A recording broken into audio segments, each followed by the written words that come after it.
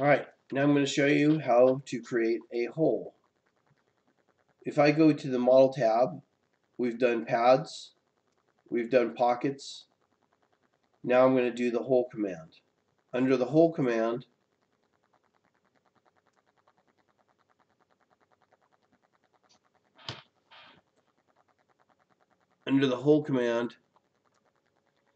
if you pick a face,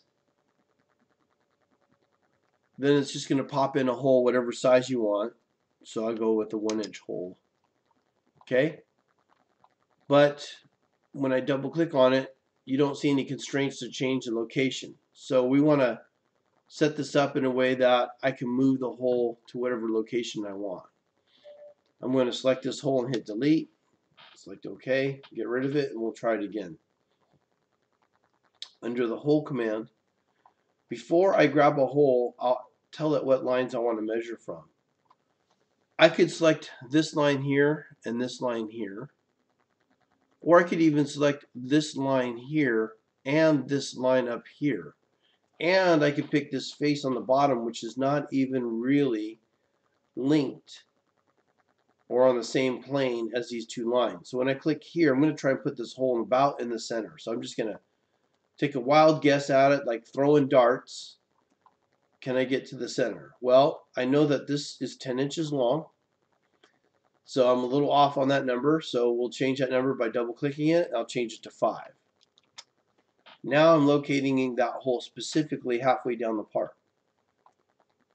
And I know this part is 1.5 inches, so I double click on that, and I could type in 1.5 divided by 2 and hit tab, and it will calculate the middle for me. So it calculated at 0.75. I'll select OK. And then I could determine the size of the hole I wanted.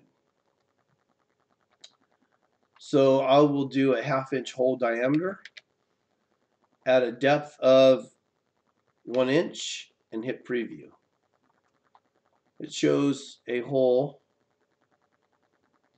Now, did I not go 1.5 inches?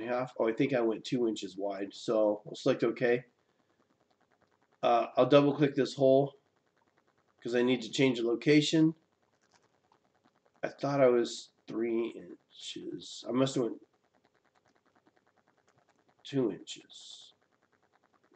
So, yeah, I thought it was 1.5 inches. I must have went 2. So I'll go 1 inch and hit OK. Hit preview. Okay.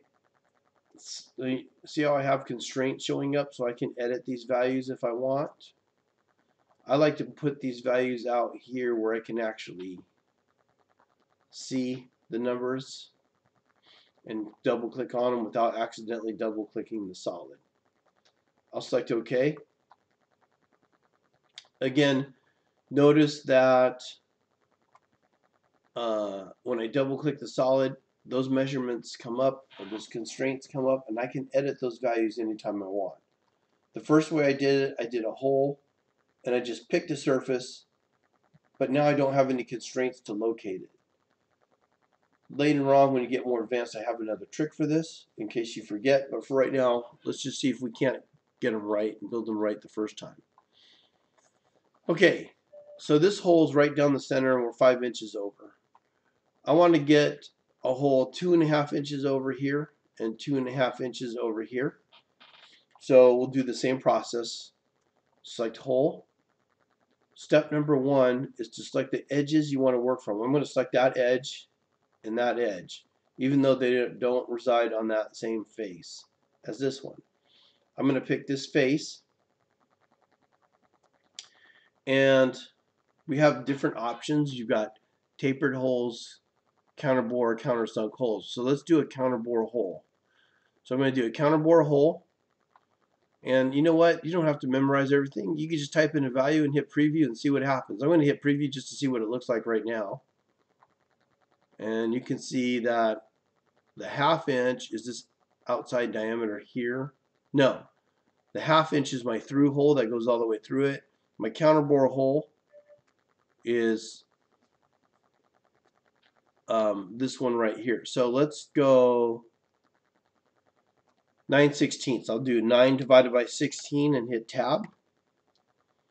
And for my main diameter, that's your through hole, I'm going to change that to 3/8. So I type in 3 divided by 8 and I hit tab. And then the depth of my counterbore hole, we will make it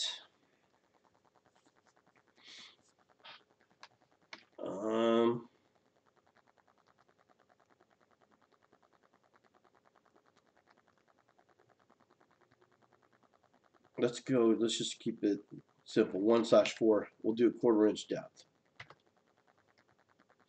I'll hit preview to see what it looks like. Okay, I got to type a blind hole. If I said up to last, it's just going to drill that hole all the way through the part where the other one didn't go all the way through. That was a blind hole. That's a through hole going all the way through the part. Alright, notice the dimensions or constraints are not proper. I want this constraint here to be 2 inches. No, not 2 inches, 1 inch. 1 inch.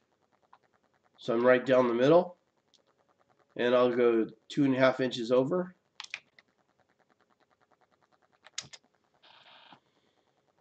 And now I have a counterbore hole. Okay. Let's go to view and take a look at the top view. Alright, so I got a hole that went, I don't remember, 1 inch deep, and this is the counterbore hole. I think I'm going to make that a little bit bigger counterbore hole. Can you modify it? Sure. In the specification tree, I find it easiest to just double click on the last hole I created. And my through hole is 3/8. I'm fine with that. We were at 9/16. Let's try and go to 7/8 and hit preview. And I'll select OK. And now I got a 7/8 inch counterbore hole with the 3/8 inch through hole in it. Okay, one more time. Now, I could go and click this same line here and this same line here, or I could go under model, pick the hole command.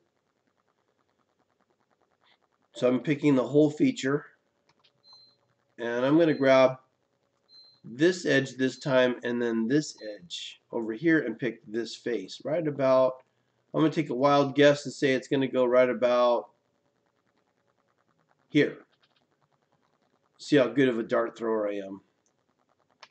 2.5003. I would say that's a bullseye for that one. I was going for 2.5 inches. I challenge you to throw a dart and get any better result than that. And I'm off by just barely over engineering tolerance, 30 thou here. But you know what? The beauty of CATIA, I can get them right on the number by just double clicking on them and editing them to the desired results. And instead of doing a counterbore hole, we'll do a countersunk hole. I'll just leave it at the defaults and take a look by hitting preview. And there you have a countersunk hole. It used the same through hole that I did last time, and it's doing up to last because that's what I did last time. So the hole is going to go all the way through. That's the through hole. And then the countersunk is 90 degrees, 1/4 inch deep. I could change it to 120 and hit preview. You'll notice the difference there. So it's quite a bit bigger. Maybe I don't need that deep. I could just go with the 1/8 inch. So I type in 1 divided by 8 and hit tab and hit preview. Now I've got a 120 degrees countersunk hole that goes an 1/8 inch deep with a 3/8 inch hole that goes all the way through. Select OK. And that is the demo on how to create holes, counterbore holes, and countersunk holes.